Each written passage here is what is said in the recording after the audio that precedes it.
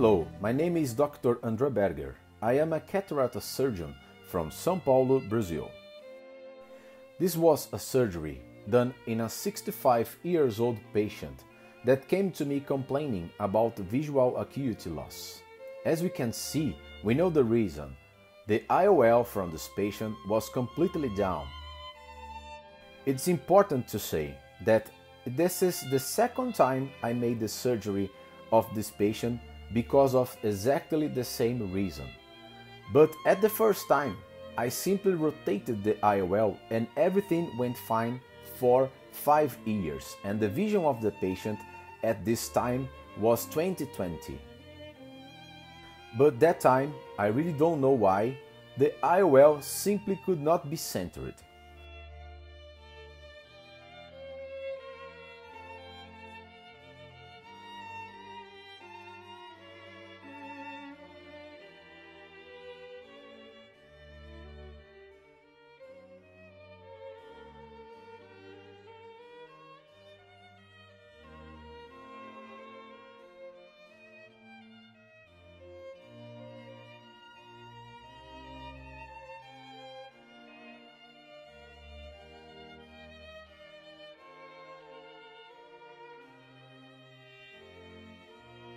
So I decided to put the IOL at the anterior chamber. My first attempt was to construct a posterior capsulorexis starting from an old capsulotomy made by YAG laser. It's important to say that this patient made the cataract surgery about 25 years ago. And as you can see, this is a PMMA non-foldable IOL. I believe is that because at the past was difficult to get the correct diopter, since this patient is a high myopic patient and a single eye patient.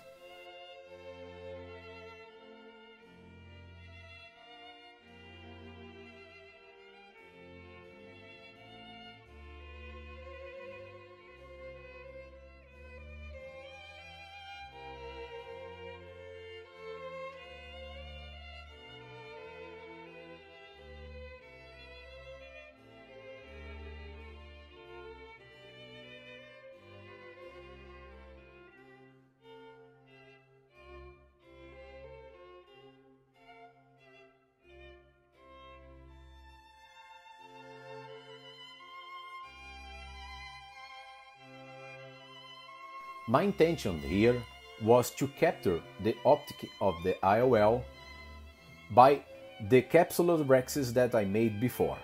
But as you can see, I don't know if it's because of the size of the capsulorexis or because of something else, the IOL could not be caught by this rexis.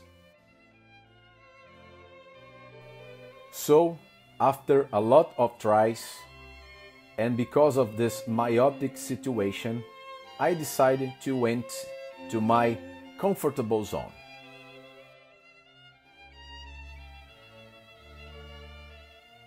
I had some problems, as you can see, rotating the IOL, and maybe I wish I could expand the iris before I did all these movements. As you can see, I had made some bleeding from iris probably. But the worst thing was the fact that I had made a capsulorexis in the posterior capsule, so all the blood went to the vitreous through this aperture. Of course, for some months, this patient complained about a very severe loss of vision because of the blood in the vitreous.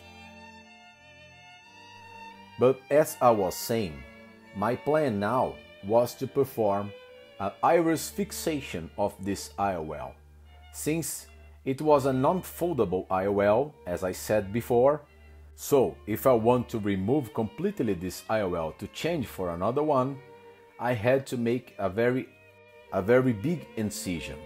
And more than that, if I put another IOL, would have the same sizes. So I decided to continue with my plan, that was iris fixation.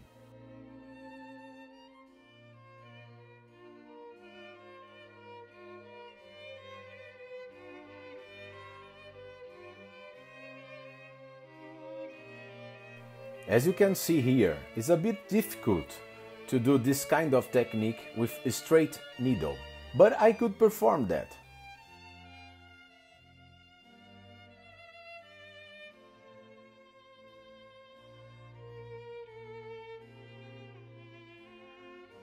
I really think there is lots of much more elegant techniques to do this iris fixation, but I'm a huge fan to construct an outsider part.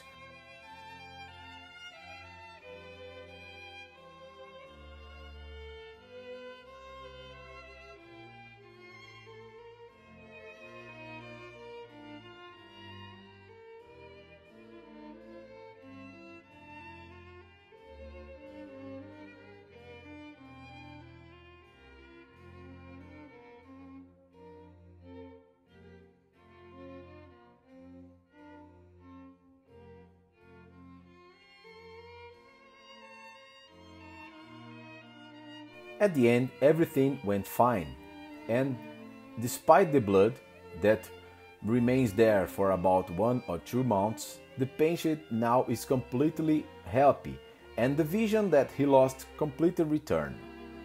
Thank you for watching, and don't forget to subscribe my channel.